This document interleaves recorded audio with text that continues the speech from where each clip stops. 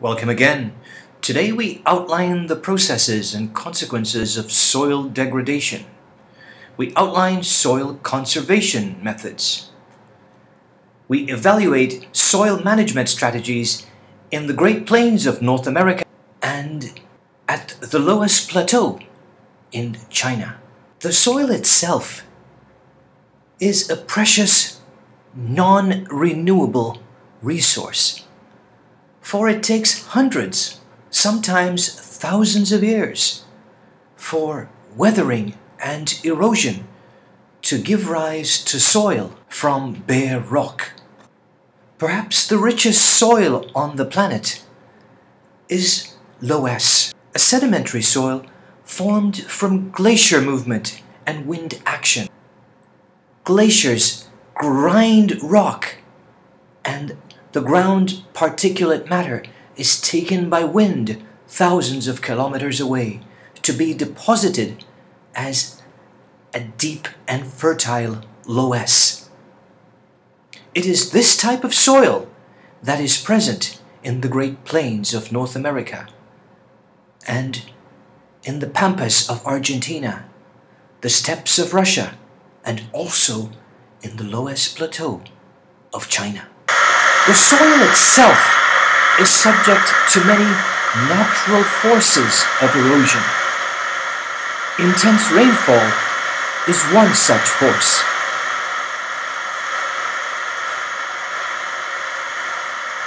Some soils have a greater tendency to erode or a high erosivity.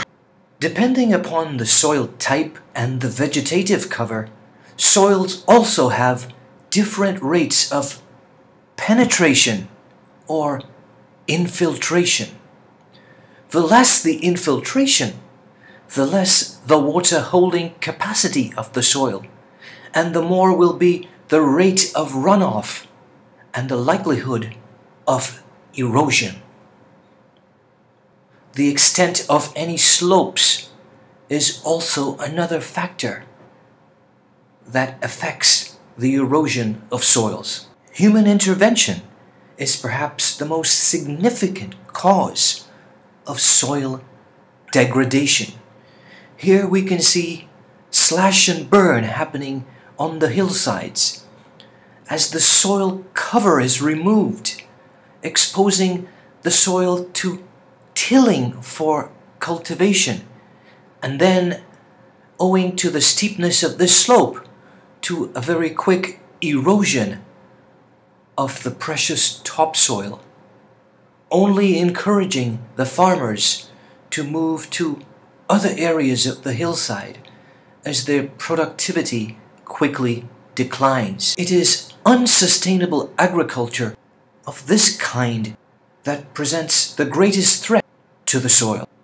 Another significant threat to soils, especially tropical rainforest soil, is deforestation and overgrazing. Rainforest soil itself is very thin, and if it is cleared, the large roots that prevent runoff are not present. And if overgrazing happens on fields that are cleared, then whatever cover there is quickly removed. These kinds of unsustainable practices quickly lead to soil depletion and pictures like this.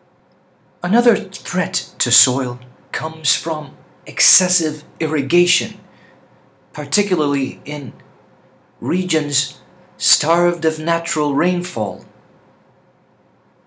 The water that is used for irrigation brings with it various chemicals which collect in the soil after repeated irrigation, leading to toxic conditions for plants and overall very salty conditions in the soil. With so many threats to this precious and limited resource, it is important that we employ a range of strategies to manage and to conserve soils. One such strategy is crop rotation. Changing the crops that are grown in a given location allows for some reprieve, as certain crops only extract certain kinds of nutrients. If farmers rotate what's grown on a given area each year, the rate of depletion is reduced. In addition, there are certain kinds of crops which are capable of enriching the soil with nitrates, and crop rotation systems usually rotate with one leguminous plant going through the cycle. Examples of legumes include peas and beans. Mulching is another simple yet effective tool in protecting the soil from the agents of weathering, from the harsh rainfall, from runoff, and from the wind. In addition, it also helps the soil to retain moisture. Contour plowing, or growing crops along the natural contours. This practice helps in reducing the runoff and the erosion. Strip farming also has a similar effect, as different kinds of crops with different root systems and growth patterns interrupt the flow of water, and in so doing reduces erosion. Terracing is another powerful means of reducing soil erosion on steep slopes. Windbreaks, the cultivation of certain kinds of plants, reduces the effect of strong winds. Sometimes soils become acidified, and this provides a niche for certain kinds of pests and for the leaching of certain ions. Liming the soil by the addition of soil conditioners like calcium carbonate helps to reverse the acidity by raising the soil pH. Free-range farming, or allowing animals to graze on pasture, quickly depletes the soil, as goats can pull grasses out from their very roots, and this would allow for rapid depletion of topsoil. Where possible, if these animals are raised in pens, it can go a long way towards conserving the soil. Here in Manitoba, Canada, just one portion of the most productive Loess deposit on the planet, the Great Plains of North America. Many of these practices are in use. Strategies such as windbreaks, strip farming, contour plowing, and mulching are widely used. But in recent times, the zero-till method has been gaining in popularity throughout the Great Plains of North America. The zero-till method is exactly as its name suggests, allowing the soil the freedom from the rigors of tilling on an annual basis. This need to mix the soil to ensure the release of nutrients for crops is also a source of its depletion. The idea that soils can be protected from this depletion by not tilling may not be suited to all areas. In addition, the benefit of the zero-till system is that it allows the soil to be used in a sustainable manner, meaning that the precious resource is conserved for the benefit of the current generations and for many generations to come. Another strategy being employed in the Great Plains is the use of genetically modified crops. Crops that require less irrigation, less fertilizer, and produce greater yield. While the benefits of such crops are immediately obvious, there are some concerns of the effects of GM crops on human health and the environment. China's Loess Plateau is another area well known for its rich soil and great productivity. But unlike the Great Plains of North America, this area became the subject of rapid soil depletion, and over the last 100 years or so, the people of the Loess Plateau have been trying to eke out a subsistence lifestyle, merely trying to obtain food to sustain themselves and their families. And owing to the poor management of this area, they have found this task to be increasingly difficult. The Loess Plateau in China is undoubtedly the most startling case of soil depletion. A rich and productive region completely stripped of its vegetation and rich soil due to poor soil management practices. It is only in recent years that some soil management has been brought to the area. Strategies like terracing have been bringing success, and the Loess Plateau is a classic case study in environmental management.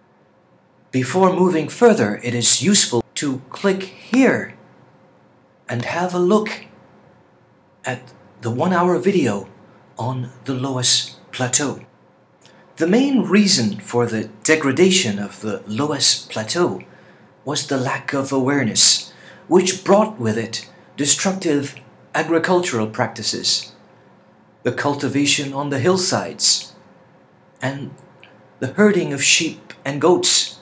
When crops failed, there was even more herding of the sheep and the goats. All of this led to rapid erosion, topsoil loss, and with the loss of vegetation, low infiltration, and no water was retained in the soil, leading to rapid runoff and to flooding. With no infiltration and rapid runoff, there was eventually drought. Some other effects included sedimentation of the Yellow River, eutrophication, and then, of course, dust storms, as the once productive plateau was transformed into barren desert. The depletion of the soil in the Loess Plateau provides an example of a positive feedback cycle of poverty and ecological destruction, showing how societies and the environment are inextricably interconnected, with the poverty leading to soil erosion, and the soil erosion leading to flooding and drought, which in turn led to famine and to even more poverty, leading to even more unsustainable use of the soil. And so the cycle went on until the plateau was transformed into a barren desert. The task of reversing desertification of the Loess Plateau seemed an almost impossible one.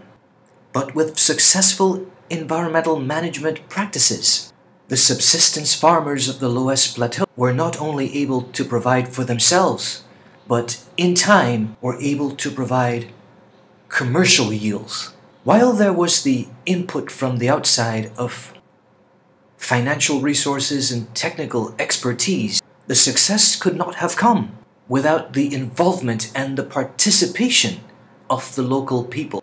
GIS was used to map the plateau. Hills with slopes greater than 25 degrees received no cultivation because productivity in these areas was deemed to be less than the loss of ecosystem function. There were bans on free ranging of animals and tree cutting, pen feeding for animals, tree planting, but most significantly, people were given ownership of the terraces, and because of the injection of capital, they were paid for their work. The land was divided with transparency so that the people who participated felt that they were being treated fairly, and each village was given the same treatment as every other village in the region. Several of the principles of good environmental management. Principles such as the people's participation, the need for transparency, and for equity among all of the villages. There was also the need to have technical knowledge from the outside, and to mix this technical know-how with input from the local people.